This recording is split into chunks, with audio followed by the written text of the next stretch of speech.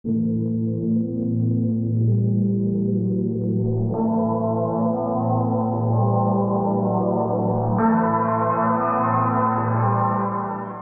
guys, welcome back. Frosty Gaming here to bring you another Unity tutorial.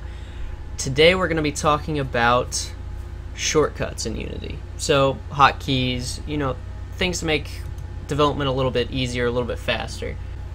There's a few of these that are really awesome. I've talked about a few before in my previous videos, but I'm going to go through just about every single one of them right now, and hopefully you'll use them in the future.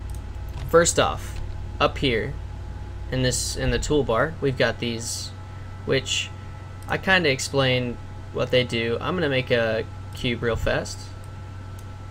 I've explained these earlier. So Q will give us this hand, right? And this lets you move yourself around the scene. If you hold Alt and drag, you move yourself around the scene. Right mouse button pans in and out. Middle click does this. Middle scroll does this. Alright, so that moves yourself. W brings you to the translate tool, which allows you to do this to objects. E, rotate tool, rotate objects. I'm actually going to bring this up a little bit further. Alright, and R is the scale tool.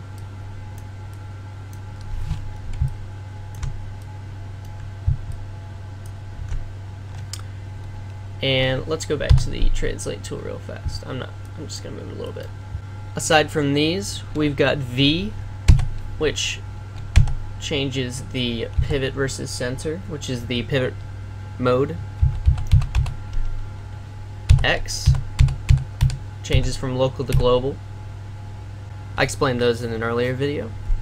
If we hit Ctrl D with a object selected, then we make a copy of it, and you can see that I just made a copy like that. And this is going to help me demonstrate another shortcut, V. So if we hit V, you can see that my cursor is locking onto the vertices of each object. Well, if we left click and bring it over, it will attach to any other vertices. So that's the bottom vertice there, any other vertice on an object. So there we go, those two objects are together. So this will really help you put objects together really flush. So if we select both of these, we can hit Control.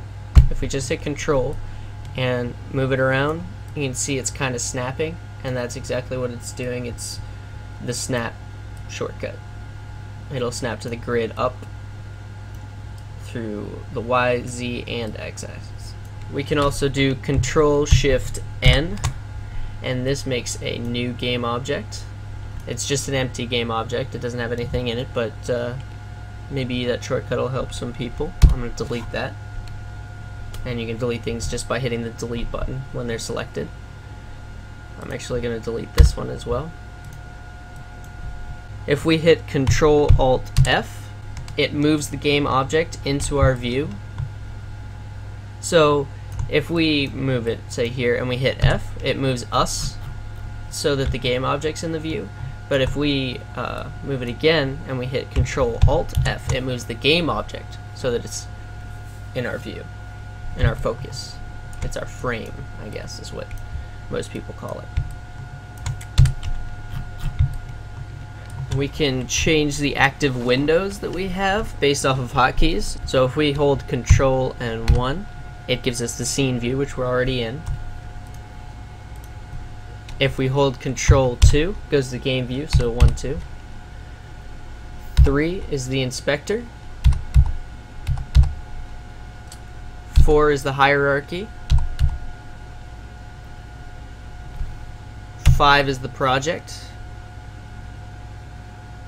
6 is animation, so if you don't have that open, which the default doesn't, then that'll bring it up. Control 6.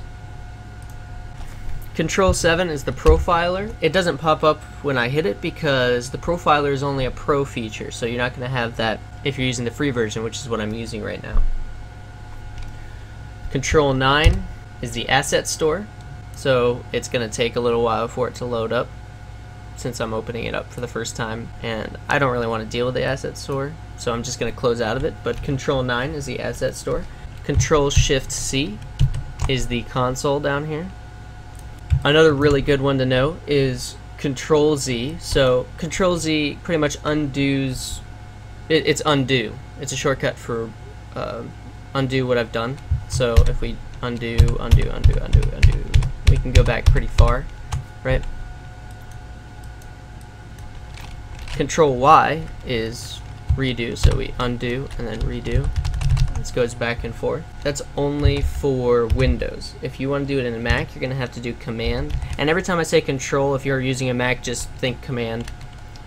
To redo in Macs, you're going to want to do Command Shift Z, and that will redo it. Ctrl X is cut, and Ctrl C is copy, and Ctrl V is paste, just like any other program or just Windows in general. These are really good shortcuts to know for files or folders. We did Command D to duplicate, right? But we could also do Command C, Command V. It's the same thing. That's copy and paste.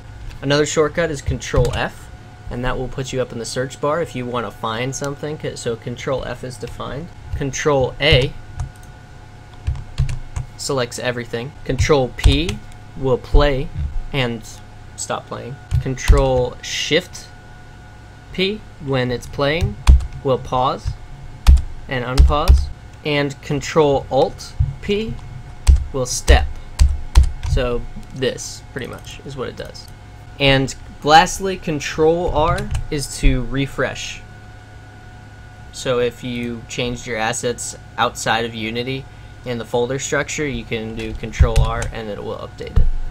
Alright, that's about it. Thanks for watching, guys. I hope you use these hotkeys to speed up your development, help you do some things maybe you weren't sure how to do. And I'll see you later.